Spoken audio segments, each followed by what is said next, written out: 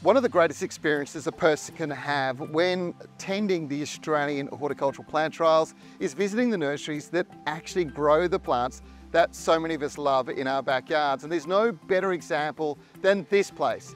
This is Ball Australia, and it is a horticultural masterpiece.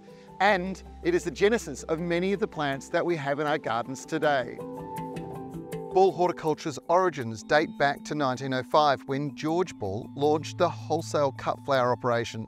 Now 4 generations later, Anna Ball, the CEO and chairperson of the company, and her daughter Susanna Ball are still running what is now a global enterprise helping gardeners internationally. Their production facility here in Melbourne is world class. They produce over 100 million plants a year out of this facility, and it's their focus on innovation that is most evident, particularly when it comes to using superior genetics. This is a great example. It's their Salvias, which are sublime. Salvias are a diverse group of plants that are easy to grow, drought tolerant, bloom abundantly, and come in a wide range of heights and sizes. They're a superb summer garden flower, ideal for Australian conditions. They can handle it really hot. At the same time, they produce an endless supply of flowers in all sorts of different sizes, shapes, and colours.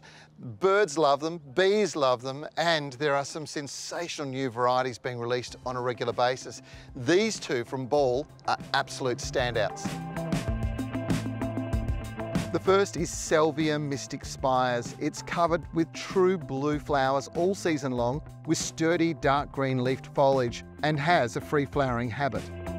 This is well suited to garden beds, landscapes and mixed containers, and best of all, it attracts bees and butterflies, enriching the biodiversity of your garden.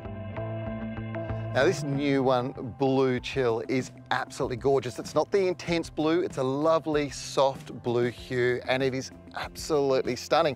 Look at the big long flower stems, and even better, the robust foliage. This is a really attractive plant that loves really hot conditions. It'll do so well. Best of all, the thing I love about this the most is probably the fact that it's repeat flowering. You're going to have this effect all the time. Ball Australia are bringing world-class breeding, technology and horticulture to Australia, and it's reflected in the many stunning plants we enjoy in our homes and public gardens today that all have their origins right here.